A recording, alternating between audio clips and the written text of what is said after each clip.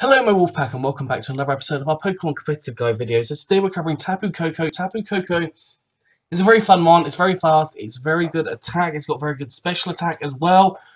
It can destroy things, it's got an okay moveset, Hidden Power, Ice, Thunderbolt, Dazzling Gleam, Wild Charge, U-Turn, Steel Wing, kind of all interesting moves that it can definitely use. We have two sets today, so first of all I'm going to go through those, and then I will finish off the episode because, you know, I'm completely losing my mind. So our first set we have is an Electric Seed, Electric Surge set. So Electric Surge sets up the electric terrain, and Electric Seed increases your defense by 1. And I thought, you know, this is quite a kind of niche sort of idea, but getting the +1 defense, and you've got Toxic, Thunderbolt, Roost, and Carmine. So Toxic is obviously to try and rack up some toxic damage.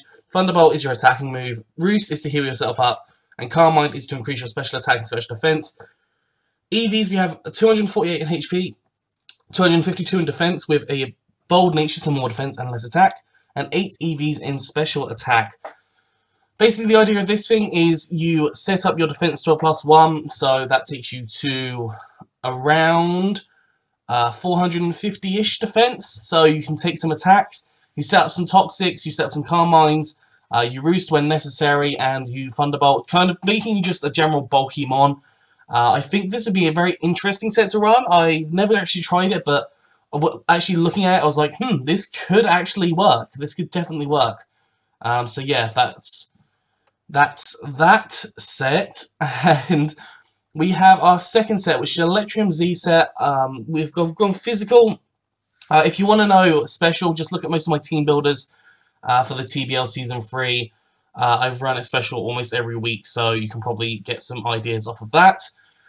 We've got Electrium Z, Electric Surge again, obviously, because that, I think Telepathy is unreleased, and Electric Surge is just better anyways.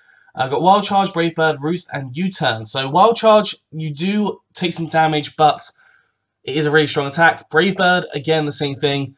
Wild Charge boosts by stab, Brave Bird is not. Roost to heal yourself back up, and U-Turn to get out of there, because sometimes you need to, and they can also do chip damage, break sashes, stuff like that. Gives you kind of the upper hand sometimes as well, especially if you're leading. Sometimes if you lead with a fast mon, U-Turn it out, get another mon in that's really well matched up, and then you can kind of like play from there.